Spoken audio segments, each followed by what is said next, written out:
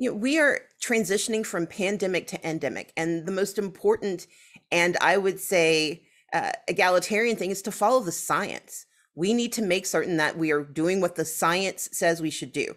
Georgia is one of the lower vaccination rate states in the nation, which means we cannot operate as though we have already achieved the metrics that some other states have achieved.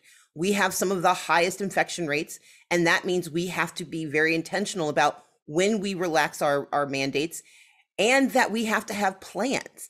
And right now, the challenge is not simply the lack of a plan, it's the announced intention of the governor not to create legislative plans.